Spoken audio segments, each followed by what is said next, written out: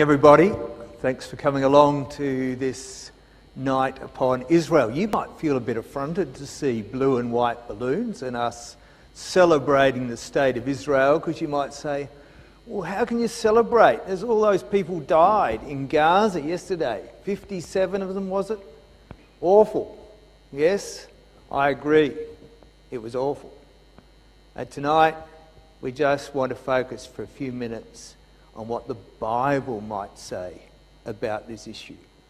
So we don't really care about Trump's plans or Mr. Netanyahu's goals or what the President of France, Mr. Macron, might say, or the President of Syria, Mr. Assad, or indeed Julie Bishop, our own Foreign Minister.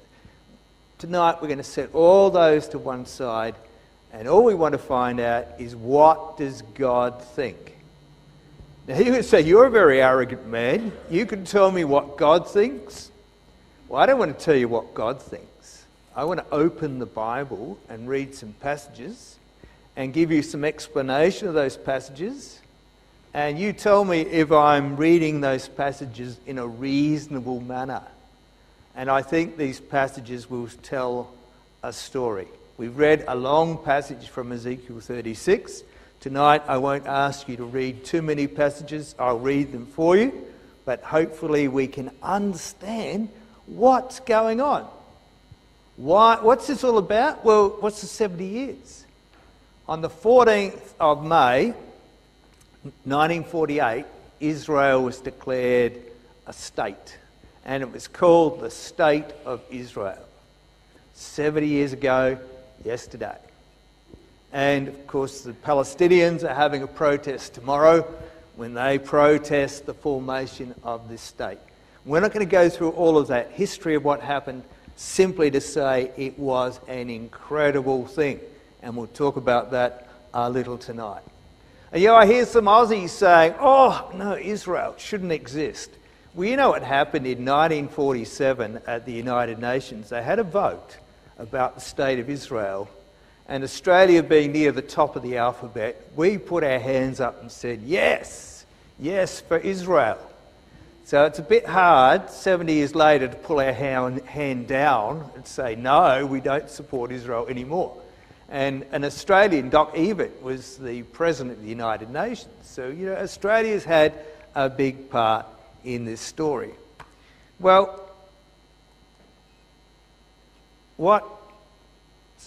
indeed is going on. Trump is going to make Israel great. That building is the USA consulate in Jerusalem, which yesterday Jared Kushner and Donald Trump's daughter Ivanka declared was now an embassy. And nearby they have a building site in which they're going to build a new embassy for USA. USA will be the only one that has embassy in Jerusalem. Australia has its embassy in Tel Aviv. But this is what generated all the protests. So out on the streets of Gaza, the protesters came, and Hamas bussed protesters to the fence that they might raise a protest against Israel, which turned into bloodshed. And we won't go on the rights and wrongs. The other side of the fence, the Israelis in the bottom corner there are celebrating the 70th anniversary of their state. Now, they actually celebrated it a month ago because they follow the Jewish calendar, not the Western calendar. So they had their big celebration, but for us in the West, yesterday marks the day. And of course, it's been accompanied by terrible fighting as the Israeli forces, armed forces, are fighting back against the people of Gaza. Now, last week was also a very eventful week, because last week the Iranians from their bases in Syria started to throw a few missiles in Israel's direction, and Israel sent lots of missiles back. And it was claimed by some experts that Israel had sort of taken out a lot of the Iranian capability within the area of Syria. And this is another thing we should watch, because it seems that it is possible that it's heating up to war between Iran and Israel. We'll wait. God has it all in his plan. How many people here have actually been to Jerusalem? Yes? A few people. It's been my pleasure to be there twice. And Jerusalem is a key place in the Bible. It's a key place in God's purpose. The prophet Jeremiah told the people of Israel when they were in captivity, he said, whatever happens to you when you're captives, let Jerusalem come to mind. Always think about this city of Jerusalem. Don't forget it. Now I want to quote you an important verse about Jerusalem in the Bible. It's from Matthew chapter 5, from the teaching of Jesus. And what did Jesus say? Jerusalem is the city of the great king. What's Jesus claiming? He's telling us Jerusalem is my city. I am the great king, not a minor king. I am the great king, and Jerusalem is my city. So does that answer the question? Does Jerusalem belong to the Palestinians or the Israelis? The answer is to neither. The city belongs to Jesus Christ, and he's coming back to claim the city which he told the people of his day in the Sermon on the Mount was the city of the great king. Well, at this point you might be feeling a bit uncomfortable. You might say, I hate Israel. I hate the Jews. I got a woman in the next building. I know she hates the Jews because she's always sending out emails supporting the Palestinians. But I don't go and have fisticuffs with her. I understand she hates Israel. And her claims against Israel, they are cruel to the Palestinians. Oh yeah, the Palestinians do bad things, but they use what's called disproportionate response. They respond very harshly against the Palestinians. I hate Israel. They are arrogant. Well, I've met some arrogant Jews in Israel, but I've met some very nice Jews in Israel. Some, we went into their house for dinner. They are like any race. As a race, they are very confident people. They're very capable people. And there's no doubt that people can get a sense that they're overconfident. I hate Israel. They're belligerent. They always want to fight people. Well, I don't think they really want to fight people. Certainly, most Israelis want peace as much as anybody else in the world. Do you think they really enjoy living in a state of turmoil and problems all the time? Well, whatever we think about Israel, 4,000 years ago, in the scriptures, God expressed his opinion. And his opinion was spoken to a man called Abraham. And interestingly, this man Abraham is claimed by both the Jews and the Palestinians as their father. Right? And we won't go into the complexities of that. But whether you read the Quran or the Bible, these people trace themselves back to Abraham. But this is what God said about the people who would eventually become the people of Israel. And Israel was the name of the grandson of Abraham. Abraham had a son called Isaac, who had a son called Israel. So Israel is Abraham's grandson. This is what God said to this man. Abraham, I want you to be very obedient to me. I want you to go to a country. I'm going to show you. I'm not going to tell you where you're going to go, but I'm going to take you somewhere, and I want you to believe in me and go to this country, which Abraham did. When he got there, he found it was the land which is called in those days Canaan, which we today call Israel. And God said, if you're obedient to me, Abraham, I will give you this country that I'm going to take you to. And I'm going to be kind and bless your descendants. And Abraham, I will bless the people who bless you. I will show love and kindness to the people who show love and kindness back to you. But I will curse him who curses you. The person who is fighting and combative and against you, God says, I will be against you. And in you, Abraham, all the families of the earth will be blessed. And we say, in Abraham, who was in the Middle East, do we see this as the region of worldwide blessing? No. It's a problem place, isn't it? Whether you look at Syria or Iran or Israel, wherever you turn, it's a place of problems. But you see, God doesn't change his mind. When he decided he would work with these people, Israel, that was it. It wasn't based on whether they were nice people, whether they were kind people, whether they were good people. It was based on his choice of these people. So I want to just quote you some words from the New Testament, and this is from the book of Romans, written by the great follower of Christ called the Apostle Paul. And in Romans 9 to 11, he speaks a lot about these people of Israel.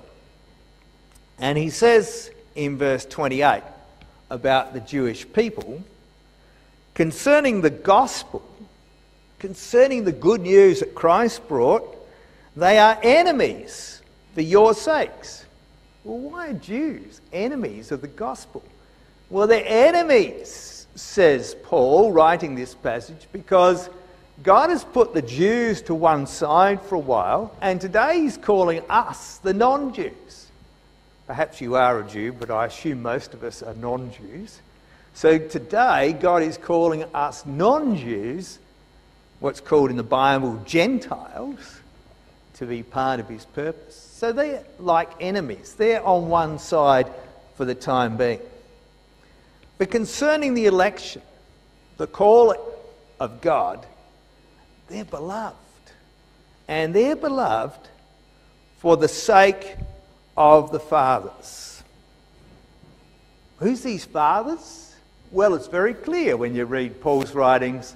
The fathers are Abraham, Isaac, and Israel. So they are loved because of Abraham, not because of their personality, not because of the way they behave, but because of Abraham. And he finishes this with the last lines you can see on the screen. The gifts of God, the calling of God are irrevocable. You know, God says to the prophet Malachi, I am the Lord, I do not change. If I say I'm going to work with these people, Israel, I will. And in fact, the section of Romans I'm reading from starts off with a question in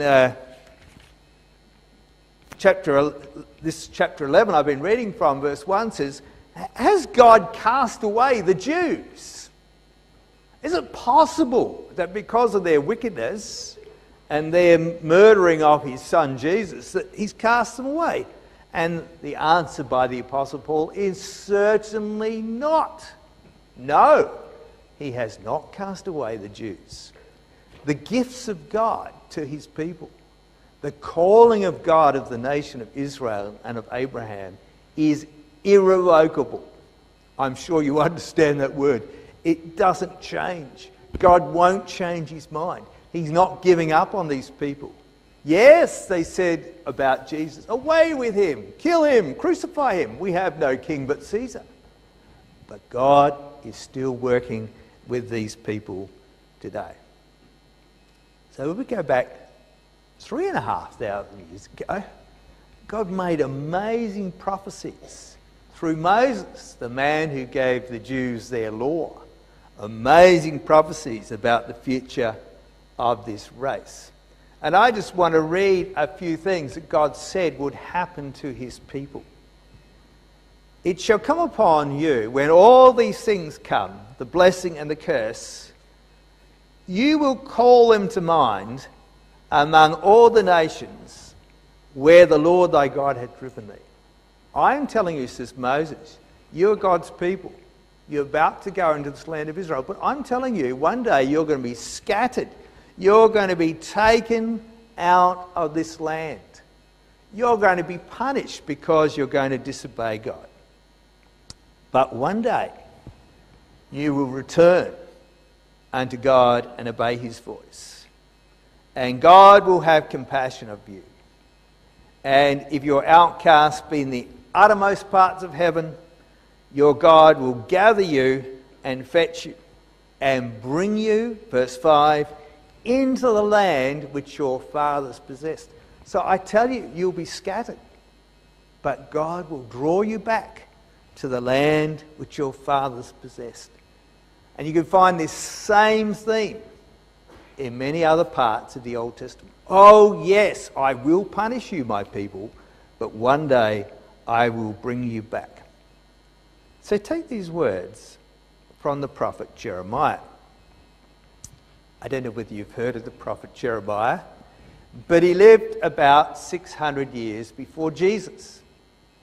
And he spoke to them just before the Babylonians were going to come down and destroy Jerusalem, their city. And they all hated Jeremiah because he kept saying, Jerusalem will be taken over by the Babylonians. He said, no, never going to happen. Jerusalem is our city forever. And Jeremiah said, no, it's going to be taken. So if I can read to you some words from Jeremiah chapter 16. And in the 13th verse, God says to his people, I am going to cast you out of this land of Israel, into a land that you do not know, neither you nor your fathers. And there you shall serve other gods day and night, where I will not show you favour. I'm going to throw you out of your land, says God. Verse 14. But the days are coming, says the Lord, that it shall come to pass that they will no more say, oh, God, the God of Israel, didn't he bring his people out of Israel in the Exodus? I don't know if you've heard of the Exodus story. There's been many films and other things made about it. When Israel lived in Egypt as slaves and God brought them out with great power.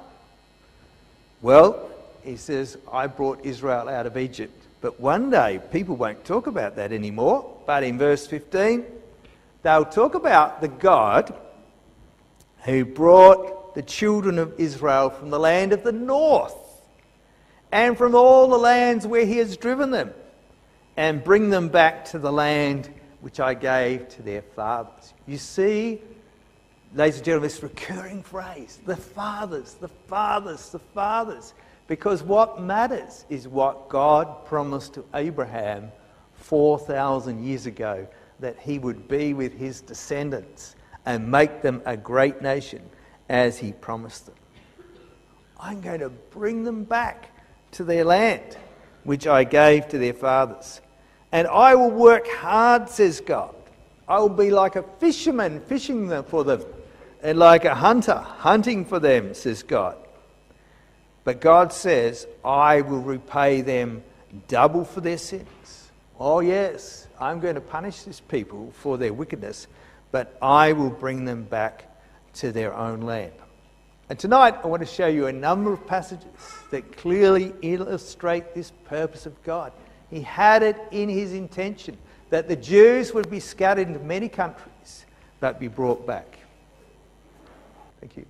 Jews came to Palestine, and the UN General Assembly passed a fateful plan to divide up Palestine into independent Arab and Jewish states.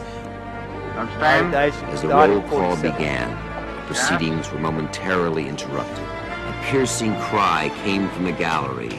Ana Adonai Hoshiana. O Lord, please save us. The United States? Yes? Yemen? No?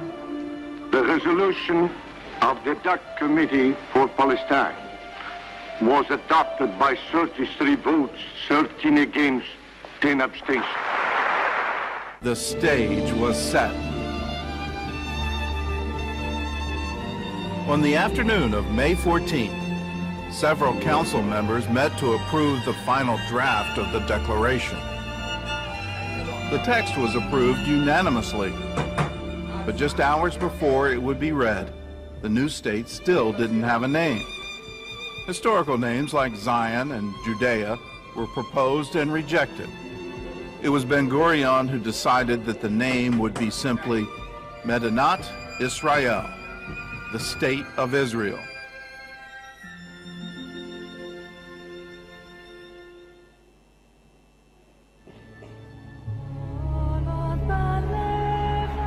Despite the instructions for secrecy, the news had leaked out, and a large crowd gathered outside the museum. Jewish leaders were now racing the sunset to finish the ceremony before the Sabbath began at 5 o'clock. At 4 p.m., David Ben-Gurion called the meeting to order. The crowd rose and sang Hatikva. Then Ben-Gurion read the declaration aloud. זוהי זכותו הטבעית של העם היהודי להיות ככל עם ועם עומד ברשות עצמו במדינתו הריבונית. תוקף זכותנו הטבעית וההיסטורית ועל יסוד החלטת עצרת האומות המאוחדות אנו מכריזים בזאת על הקמת מדינה יהודית בארץ ישראל, היא מדינת ישראל. President Truman recognized the new state of Israel just 11 minutes after the British mandate officially ended. The United States recognizes the provisional government as the de facto authority of the new state of Israel. He was cheering in the streets. It was a big thing, dancing in the streets and all this. And he was standing in the back there. He says, what the people are dancing here, what they don't know is tomorrow we've got a war.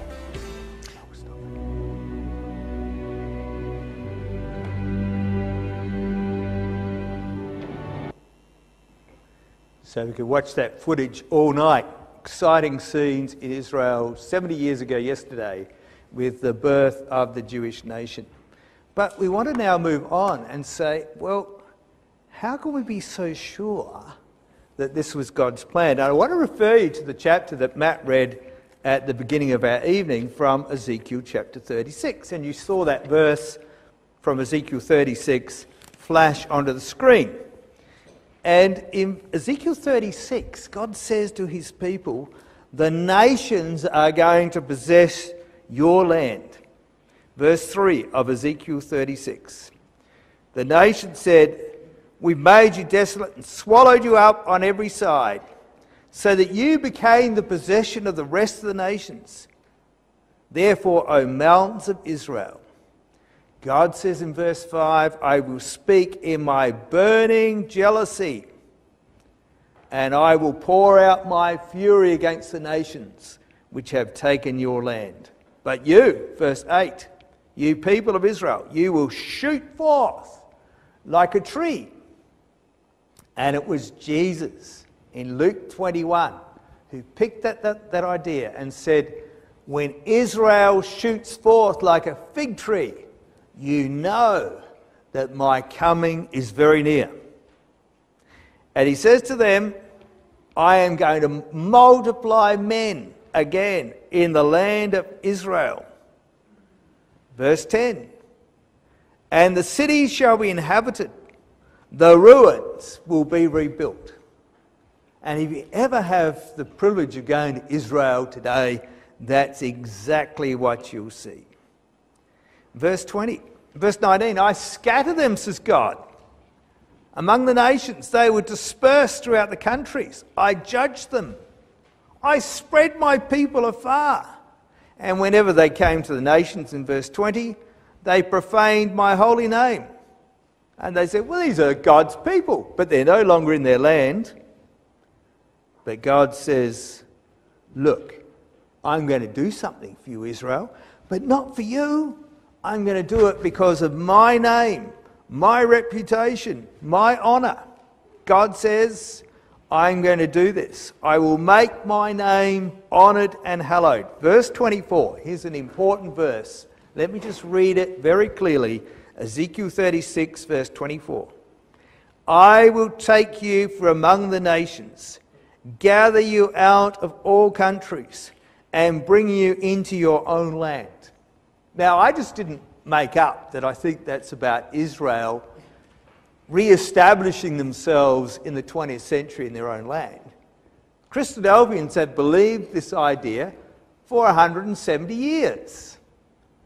Before there were virtually any Jews in Israel, we have believed the unerring meaning of these verses, that Israel, the Jews, must go back to the land.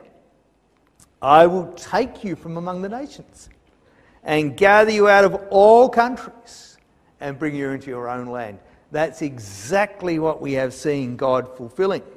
He did it in the 1880s, the first Aliyah, into the 1890s, and so on into the 20th century, to the formation of the state 70 years ago yesterday. In verse 32, the prophet repeats the words of God. I'm not doing it for your sake, says the Lord God. Do you understand, O house of Israel? I'm doing it for my holy nation. My holy name might be honoured in the earth. Let's go on then into Ezekiel 37. And the Jews know this prophecy very well. And what happens in Ezekiel 37? We'll come back to Ezekiel 36 right at the end. But Ezekiel 37, Ezekiel's taken out. And God says, Ezekiel, can you see all these skeletons? I said to my grandson the other day, do you think those skeletons can live? And he says, no, those skeletons can't live. And Ezekiel's looking at these skeletons, and God says to him, calls him Son of Man. He says, Son of Man, can these bones be alive again? And Ezekiel's answer in verse 3, I answered and said, O Lord God, you know. And he said, prophesying to these bones that I'm going to make these bones alive. Well, what are these bones? The prophet explains the picture that's going on. Verse 11, Son of man, these bones are the whole house of Israel. They indeed say, our bones are dry. Our hope is lost. We're cut off. We're dead. We're dry. Just like dry skeletons. We're not alive anymore. We're dead as dead as dead. Can these bones live? God says, yes. Verse 5. God says, I will cause breath to enter into you, and you shall live. I'll put sinews on you. Verse 6. I'll put flesh upon these dry skeletons. I'll put skin upon you, and I'll breathe life into you and make you alive. So in verse 7, as Ezekiel's prophesying, he heard a rattling, and all these skeletons came together. The bones, the pelvis, the vertebrae, all these dry bones came together in verse 7. And then he saw as flesh was formed on the skeletons. And then he saw skin covering the flesh. And then he saw life being breathed into the skeletons. And in verse 9 he says, come from the four winds, O breath. And the breath came into them, verse 10. They lived and stood upon their feet, an exceedingly great army. What was Ezekiel seeing? He was seeing in a symbol the rejuvenation, the rebuilding of the people of Israel. And over the last 100 years, we've seen this amazing prophecy being fulfilled. And there was a noise, or a voice, in verse 7. And as he heard this noise, this voice, the bones came together. And for the Jewish people, that noise or voice came from men like Theodore Herzl, who at the First Zionist Congress in Basel in 1897, as pictured on the left, stood up and encouraged his people. As we have, you might be able to read, by an odd twist of circumstances, the loudest and clearest voice calling the Jews together was a Budapest-born lawyer and journalist who at one time hadn't cared about the Jewish cause. He felt mass conversion to Christianity might be the answer, so that there was no more anti-Semitism. And his book, The Jewish State, an attempt at a modern solution of the Jewish question, was published in Vienna in 1896. And he was to muse later on in Basel at the First Zionist Congress, "I founded the Jewish state." He said, maybe in 5 years, certainly in 50, everyone will realise it. What happened? 50 years after the voice spoke in 1897, by 1947, the United Nations is having a vote on the formation of the State of Israel. And Australia said yes. And the United States said yes. And Russia said yes, just to annoy the English. But one by one, all the countries put up their hand, some for, the Arab bloc against, and many abstained. But it came into being. Why? Some freak accident that all these Jews from all over the world found their way back to Israel and formed a state? Was that just sheer accident? No, ladies and gentlemen, we would suggest to you that it's a fulfillment of the prophecies we've been reading tonight. Jeremiah 16, Ezekiel 36, Ezekiel 37. So they came back to this land. Tel Aviv was just sandhills, and they built a city. They grew vineyards. On the right, we have a picture of Carmel, the winery they established as they started their vineyards and made wine and grew oranges and rejuvenated. And they came back on ships from all over Europe to set up their own Jewish state. So there was sinews, people coming together and combining together, Jews coming back from all over the world. And the 12th verse of Ezekiel 37 is particularly important. Prophesy and say to them, "Thus says the Lord God, behold, O my people, I will open your graves and cause you to come up from your graves and bring you into the land of Israel." How else do we describe the Holocaust? But the graves of 6 million Jews. But out of that, God brought these people back to their own land and brought them into the land of Israel. Am I concocting something? Or was this God's plan 2,500 years ago in the days of Ezekiel? Verse 14, "I will put my spirit in you, and you shall live, said God to Israel, and I will place you in your own land. Then you will know that I, the Lord, have spoken it and performed it." He just didn't say it. He says, I'm not a God of words, I'm a God of action. I said I'd do this, and I'm doing it. And Ezekiel goes on to that. And he builds on this message in verse 21. "Surely, behold, I'll take the people of Israel from among the nations, from Argentina, from Poland, from America, from Ethiopia, from all these countries, from every country, where you have been gone, scattered all over the world, an impossible thing. God said, I will gather you on every side and bring you into your own land. And he went on to say, I will make them one nation in the land of the mountains of Israel. Did you watch? Do you remember from the video? It's time's running out. The Sabbath's about to commence. They have to declare the state, and nobody knows what to call it. And Moshe, David Ben-Gurion, gets up and says, oh, we're going to call it Israel. Well, staggering, wasn't it? Because God said, that's what they're going to call it. The mountains of Israel. They fulfilled exactly what the scriptures said. But you know, dear friends, we're only partway through verse 22. God's purpose is not complete. He says to them in verse 22, one king shall be king over them all. Now, he wasn't talking about Benjamin Netanyahu. Who would this great king be to the people of Israel? Jesus. Yeah. The one who said in Matthew 5, don't swear by Jerusalem. It is the city of the great king. I am coming to be king over the city.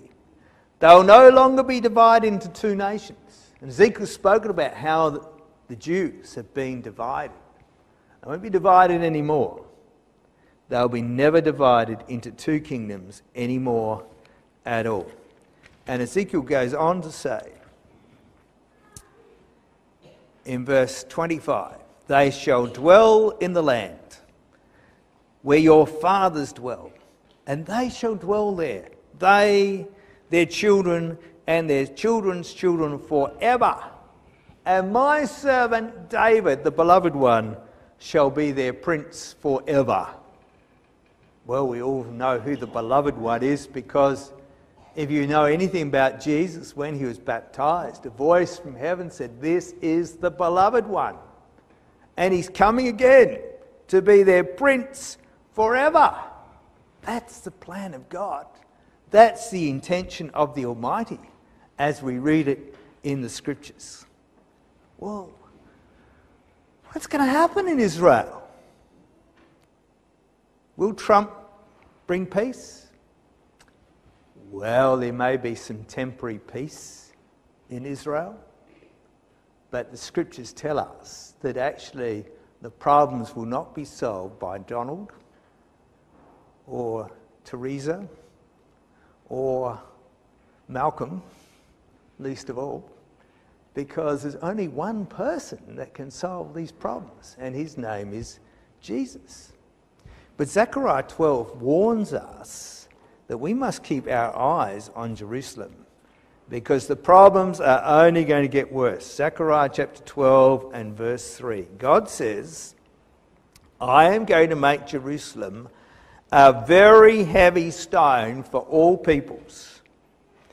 All who would heave it away will surely be cut in pieces. Oh yes, you want to get rid of the problem of Israel, get rid of the Jews? If you try and throw this heavy stone, what will happen to you is you'll get cut in pieces. Though all nations of the earth are gathered against it. Now, that's important language. All nations of the earth be gathered against Israel. And Zechariah 14, the prophet, tells us that God says one day all the nations of the world will be gathered against Israel. But what of this picture? Benjamin Netanyahu and Vladimir Putin.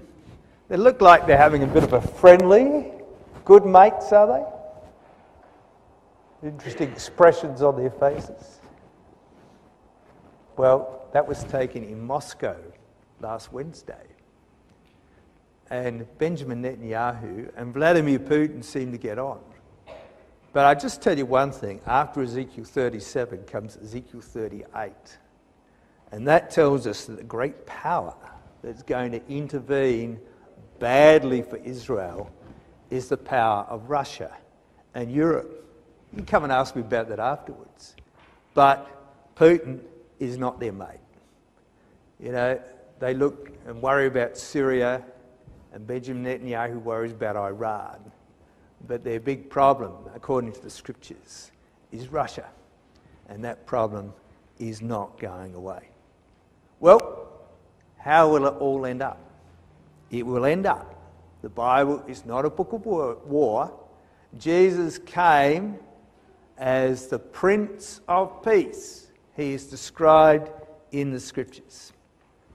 And so the Bible talks about Jerusalem as the focus of world peace. Micah says that the mountain of the Lord's house shall be in the top of the mountains. It shall be lifted up. Jerusalem will be lifted up. And people shall flow to it. And this prophet Micah has just described how Jerusalem's going to be ruined. He says, oh yeah, Jerusalem will be ruined, but one day it's going to be lifted up and people will flow to Jerusalem. Many nations shall come and say, well, let's go up to the mount of the Lord. We'll go to a house, God's house in Jerusalem. He will teach us of his ways. We will walk in God's paths. For out of Zion, from Jerusalem, another name for Jerusalem, the law shall go forth, and the word of the Lord from Jerusalem. Jerusalem is going to be the centre of God's purpose. Christ will claim it as king, and his word will go forth. The word of truth and peace, which Jesus taught. So I want to finish with a picture, not of Donald Trump's embassy in Jerusalem, but Christ's embassy in Jerusalem. I think it's slightly grander than Donald's. I know it's going to be much grander than the USA embassy. And I know it's not going to be a place of conflict. It's going to be a place of peace. For the Bible describes how all kings will go to meet the King of Israel, the Lord Jesus Christ, in Jerusalem. And Psalm 72 describes how they will bow down before him. Now I want to leave you tonight with some words of Jesus from Luke chapter 21. Just before Jesus died, he gave an amazing prophecy of the things that would happen in the future. He was sitting right near Jerusalem on the Mount of Olives. He was looking across to their present great temple where they worship God. And he says in verse 20, you know, says Jesus, your magnificent temple is about to be destroyed. When you see Jerusalem surrounded by armies, then know its desolation is near. And then you should flee, said Jesus. Get out. Verse 22, these are the days of vengeance. And the Jews, he said in verse 24, will fall by the edge of the sword, be led away captive to all nations. Jesus said the Jewish people would be scattered into all the nations of the world. And Jesus said, Jerusalem will be trampled by Gentiles until the times of the Gentiles are fulfilled. And if you want to head up the history of Jerusalem from the days of Jesus right through to our days, Jesus sums it up. This city would be trampled by the Gentiles. That's exactly what's happened. Whether it's been the Crusaders or the Muslim invasions, it's been trampled by the Gentiles. But Jesus said, one day, Jerusalem will be taken out of the hands of the Gentiles. It will not be the capital of a Palestinian state, nor will it be the capital of a secular nation called the nation of Israel with a secular prime minister called Benjamin Netanyahu. No, there will be a time of conflict. Jesus calls it in verse 25 of Luke 21 a day of distress of nations where there's no way out and men's hearts would fail for fear. Jesus said, look, when things get really bad, don't worry, because I'm coming. Verse 27 of Luke 21, you will see me, the Son of Man, coming in the clouds of heaven. Lift up your head and rejoice. And he gave him something to watch. Jesus said, I want to tell you about a fig tree. You're like figs. Some of us like figs. When you see a fig tree blossoming, you know, said Jesus, that summer's on its way. Well, in the Old Testament, the fig tree was a symbol of God's nation, Israel. I saw your fathers like the first ripe fruit, figs, in the wilderness, said God through the prophet Hosea. Okay, so when you see a fig tree, the people of Israel shooting forth, says Jesus, when it's budding, verse 31, we have Jesus' words recorded, know that the kingdom of God is near. 70 years ago, Prime Minister of Israel, stood up, David Ben-Gurion, and proclaimed the state of Israel. What should we be saying? Hey, God's kingdom is near. Are Christadelphians celebrating? Absolutely.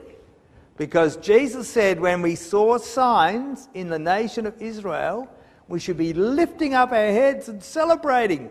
Not celebrating the birth of a Jewish state, but celebrating because Christ is coming.